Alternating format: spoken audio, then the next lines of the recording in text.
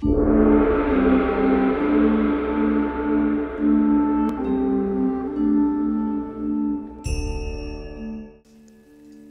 and welcome to this video in my Inventor Tips and Tricks playlist. This one's going to show you how to create a compound angle hole on a flat face.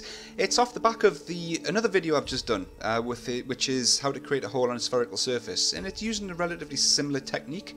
And I just thought, well, you know, whilst I'm on the topic of holes, I might as well cover this one, because this is another one that gets asked quite a lot by kind of new starters to Inventor. How do I do this? Because it's one of those ones that's just not easy to do. It's just not straightforward and self-explanatory. So what I've got here is just a basic IPT. It's just a plate, like an extrusion. That's it. Nothing special about it. But I need to create a compound angle hole, which is, if you don't know, it's a hole, a drilled hole, but it doesn't go perpendicular down from the face. It's not a straight normal drill down. It kind of drills at an angle. So how do we do that? It's not as easy as you might think. First things we need to do is create a sketch. So I'm going to start by creating a 2D sketch, and it's going to go through the YZ plane. The YZ plane intersects symmetrically through the middle of my part file. However, if you need to drill a hole here, you can create a work plane running through there and just do the same thing. So we're going to start with the sketch on the YZ plane, and then press F7 to slice the graphics, because it's just a lot clearer.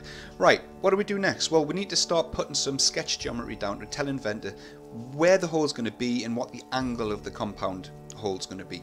So we're going to start by projecting the geometry of this edge here and then this edge here, and then going to place a point. The point is going to be the entry point for the hole, and let's just say around about here. And I'm going to create a dimension to tell Inventor exactly what the dimension of that hole is going to be from the edge of the plate. So let's just say 30. That's where the hole is going to start. It's going to drill from. Next thing we need to do is to tell Inventor the angle of the hole. To do that, we need to create both a construction line. Well, we need to create two construction lines. One's going to be the angle of the hole, but then the other one's going to be the reference point for the angle. So we're going to create a line. I'm going to make it a construction line, and I'm going to draw a line just vertically upwards. That's going to be the reference angle. The second line is going to be the drill angle. So we're going to start on the point, and then we're going to say the hole's going to be drilled here, and it's going to be on this angle here. Then create a dimension between this line here and then this line here, and then you specify the angle for the hole. So let's just say your angle is going to be 15 degrees from this reference line here. That's it. Finish the sketch. Right, we need to give Inventor a couple of more things to work with, because again, if you have watched the other video for the spherical hole, the placement method that we're going to create for the 3D hole doesn't recognize sketch geometry, so we need to create some work geometry, some work features. So I'm going to start by creating a work axis, and I'm going to place the work axis on this line here. So that sketch line was created purely for the intention of placing the work axis, and then once we've got the axis created, we're going to place a work point at the intersection between the work axis and this flat face, and that creates us, which you cannot really see, so I'm just going to hide sketch 2.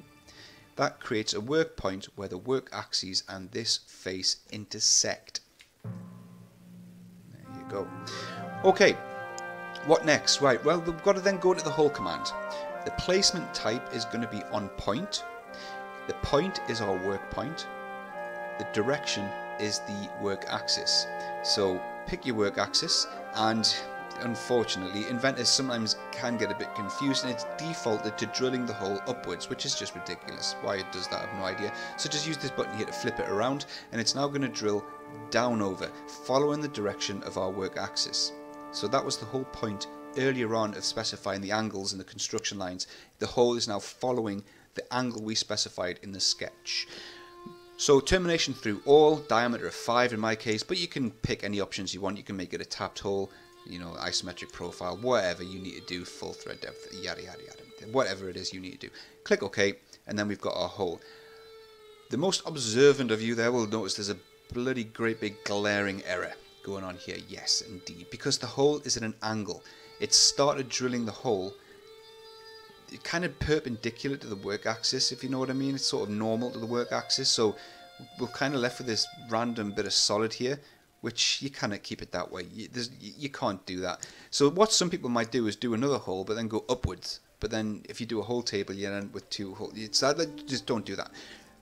The tip here, and this is really quite neat, is we use this delete face option. Now you can't delete the face because that will delete the entire top face. So what you do, select delete face, orbit around till you can see sort of inside the hole, and then you can select this face here.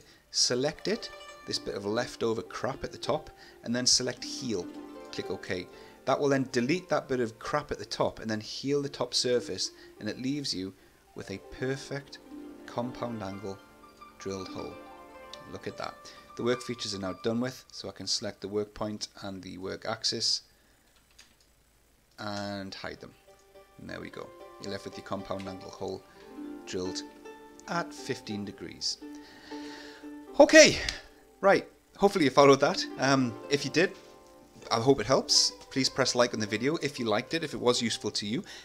Please put some comments down below if you've got any feedback or input to this video. And subscribe to the channel. It helps a lot. And thank you very much, guys. And until next time, see ya.